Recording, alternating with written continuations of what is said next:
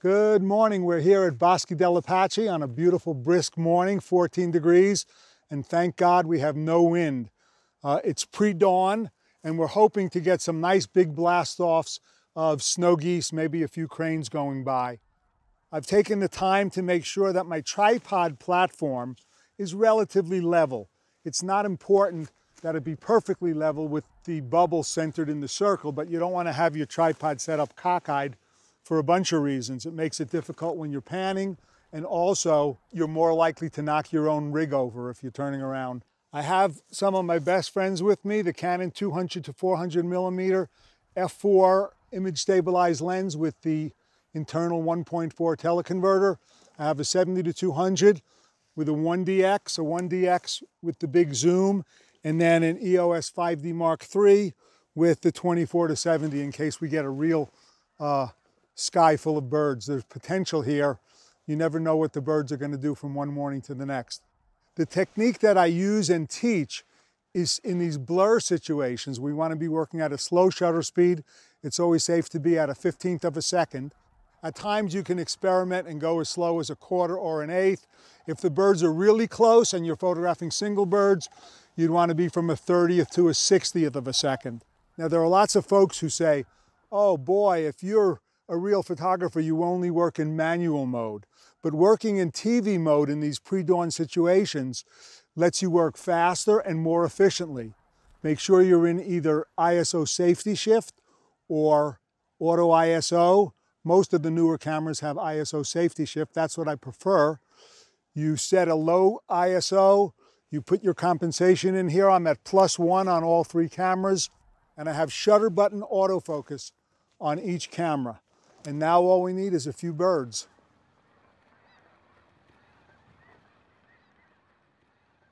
Well, these are the lenses that I use. There's lots of lenses that will work for you here at Bosque del Apache, and not all of them cost 10,000 bucks.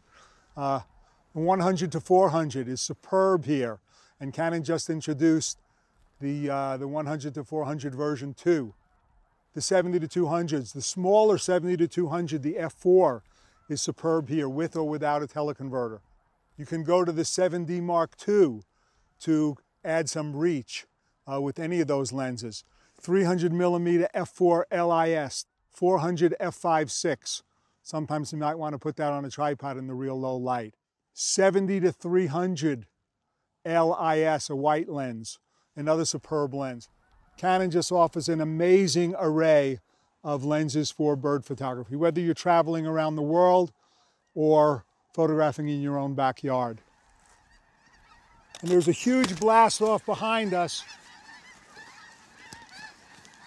And I've brought my compensation down to +1/3 because I have a lot more of the mountain ridge.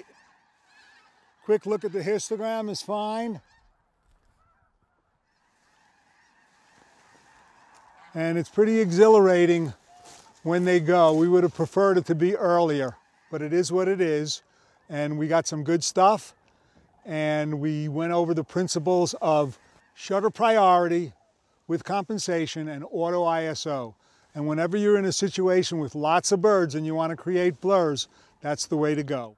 When I'm working in conditions where it's bright sun and there's a chance for a big blast off, whether I'm at the beach and I'm working with terns or in New Mexico working with geese, I'm going to often add a 3-stop ND filter to the front of the lens. I use Stingray, really high quality, and that will get me 3-stop slower shutter speed.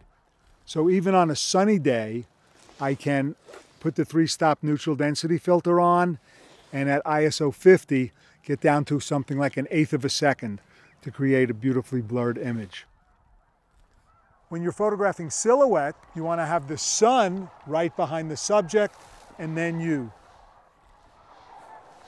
But it still amazes me that those people are over there and they're not seeing fire in the mist because they don't have the mist in front of the sun. There's nothing as exciting as being out in the pre-dawn or the late afternoon and enjoying the richly colored skies of a brilliant sunrise or sunset. And those opportunities give us great chances to create silhouette images, birds appearing as black against beautiful backdrops of red, orange, purple, yellow. Just incredible situations.